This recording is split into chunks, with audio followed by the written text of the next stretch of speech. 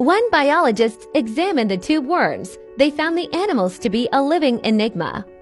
They had no mouth and no digestive system. Found near mid-ocean ridges thousands of meters down in a superheated toxic environment. Thickets of crimson and plumed tube worms anchored firmly to the seafloor and standing up to 6 feet 1.8 meters tall. The question arose, how did they eat and assimilate food? Then came a startling discovery. The worms had red blood, not a blood-like fluid but actual blood rich in hemoglobin as circulating through their body, and feather-like plume.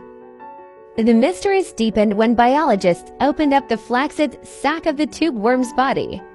Its tissues contained a bacterial culture composed of some 10 billion bacteria per ounce or gram of tissue.